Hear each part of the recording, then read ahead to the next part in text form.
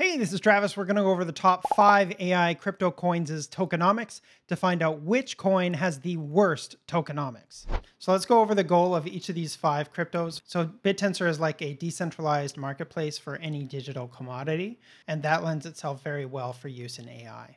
Near aims to be a scalable, developer-friendly blockchain platform for building decentralized applications like social media platforms. ICP aims to create a decentralized internet by enabling contracts to run at web speed with unlimited scalability. Render aims to democratize GPU-based rendering by providing artists with distributed compute for rendering tasks. And FET aims to create a network that enables autonomous agents to perform tasks and optimize resource allocation, like automating supply chain logistics. Bittensor has done almost everything right so far with tokenomics. There's been no pre-mine, no pre-sale, no VC allocation, no ICO, no treasury, no team allocation. It's been fair launched from the beginning. You can actually go and look at the Bittensor Discord to find the first few messages here when they migrated from Slack to Discord in early 2021, and you can follow its history throughout the Discord. Now there's a maximum supply of 21 million and 4-year halvings just like Bitcoin. And the subnets within Bittensor also have the same 21 million maximum supply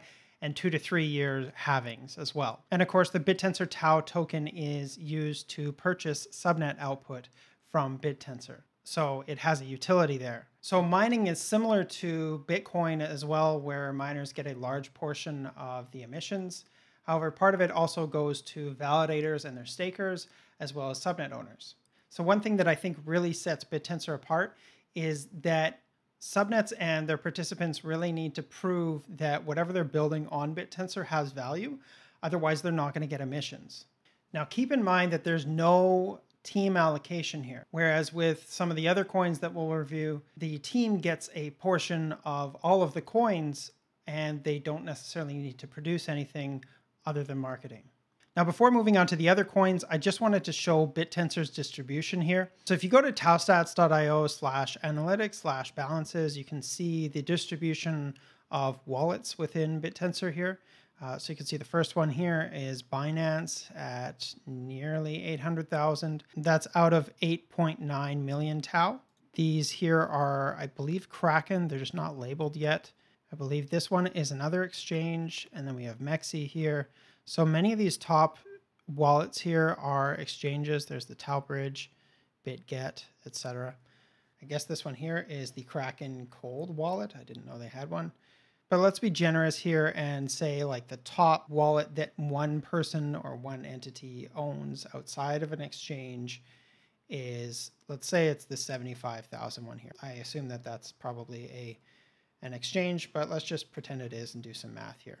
So 75,000 divided by 8.9 million is 0.8%. So that's like the top holder in Bittensor, including the OpenTensor Foundation wallets. And I believe this is like the top 50 or so. So let's just look at the 50th place wallet is 27,000 divided by 8.9 million is 0.3%. So I think this is actually really good as far as distributions go. When I was researching this, I actually couldn't believe it was this good. So when we look at some of the other coins, it would be awesome if the founders only controlled 1% of the total supply, but I don't think that's what we're going to find. All right, let's take a look at NEAR. So this one did have a pre-mine, it did have a VC allocation and a pre-sale. You can see there's a total supply of You can see there's a total supply here of 1.25 billion NEAR, but there is no maximum supply here. It's got about a 5% inflation rate per year. Now they burn transaction fees to try to reduce this inflation, but last year those burns accounted for 0.1% of that 5% inflation. So it's not really keeping up. Now the more NEAR that you have, the more your vote counts in governance. So the community can vote to introduce proposals to reduce inflation. So you just have to keep in mind with NEAR that this can fluctuate according to whatever the community decides. Now the top 100 wallets on NEAR make up around 50% of the total supply. There is a lockup period for early investors to prevent sell-offs. Now, for me personally, lockups don't really give me that much confidence for investing in a coin. I mean, I guess it's better than no lockups, but it doesn't give me that much more confidence. My thinking behind that is that the team gets that lockup no matter what. They don't have to keep providing value in order to get that. If you look at a Bittensor subnet, for instance, the tokenomics are such that the price will crash to zero unless you are proving some sort of utility for your token. So subnet owners on Bittensor get a portion of the emissions, but that portion in dollars or in TAO may go down if their subnet isn't producing much. So they constantly have an incentive to constantly improve their subnet, rather than if they were just given 18% of the total supply of the subnet up front with like a vesting schedule, then they wouldn't be incentivized to keep producing in the same way, I don't think. Let's take a look at ICP's tokenomics.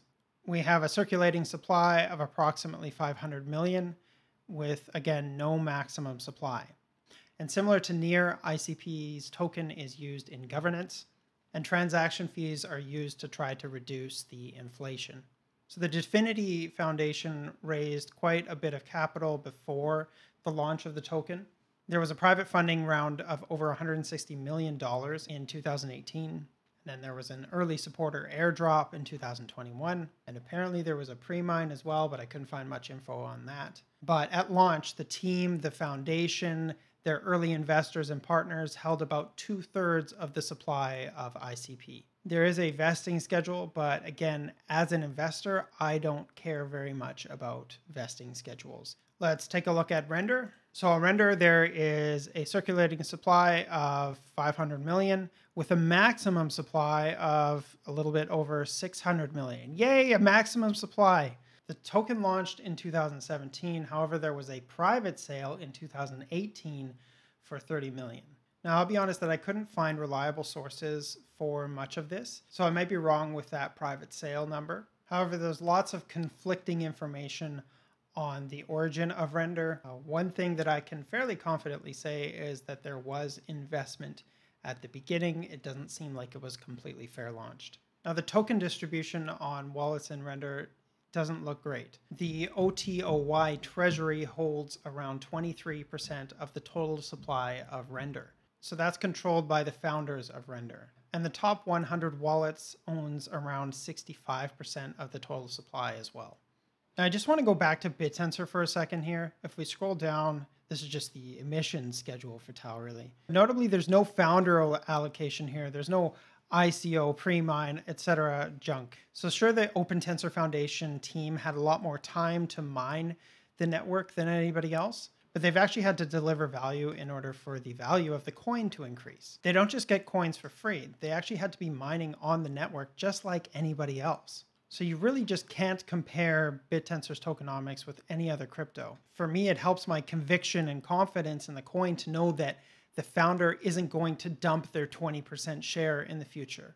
Remember, the top wallets on Bittensor have less than 1% of the total supply. So even if the founders do dump their 1 or 2% of the total TAO, it's not going to completely tank the price in the same way as if one of the founders of the other top 5 AI cryptos dumped their coins.